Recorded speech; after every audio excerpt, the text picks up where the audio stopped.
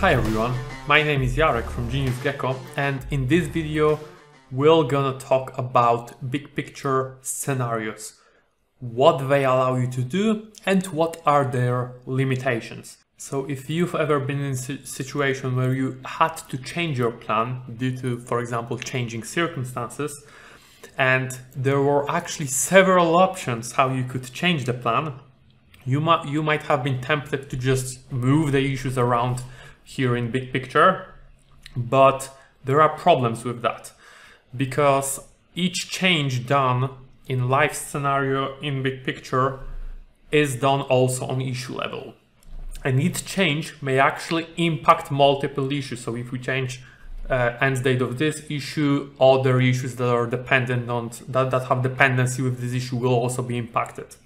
So that kind of checking which option would be better can be a bit tricky because it has very unforeseen consequences. We do not really know what all the issues that will be changed, and we do not know how it will impact, for example, our resource plan, because we may have been okay in a previous plan, but after moving this one and triggering change in dozens other issues, suddenly we are over allocating certain resources, under allocating others, and it's a mess. What's worse, it is not always easy to get back to previous state of our plan. Here I have pretty simple situation.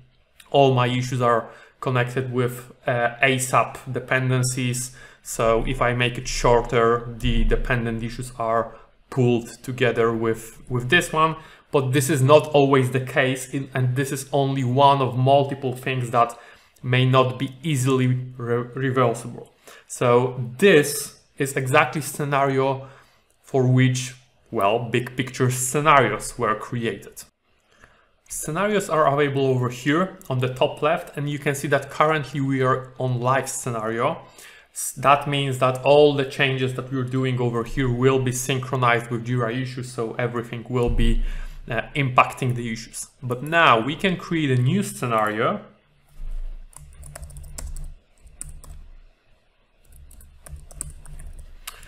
Let's keep it private. And now you can see I am in the demo scenario. I can still modify start and end date of issues. You will see that it has impact on other issues. But these changes are not reflected actually on Jira issues. So I can switch over here to live scenario, and you will see that change I just did in demo scenario is not visible over here. Let's go back to demo scenario, and it is here. I could do multiple changes, so I could move this issue around, I could move this issue around, and all these changes will be visible here in changelog, right? So I can click, see what was exactly changed, which issue was changed, and what are the other issues that were impacted. So this is already pretty nice because, yeah, I can do the changes, see what is happening, what other issues are being impacted, and in turn decide whether this is okay or not.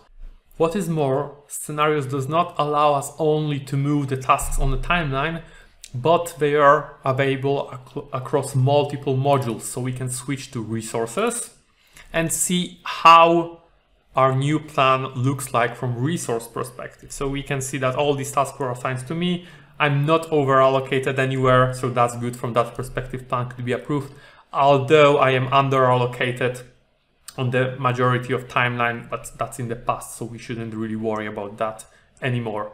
So far it looks great, right? We can do any change in our plan without really impacting underlying issues, see what's the best path for us, and decide which option to pick and do the update to issues then.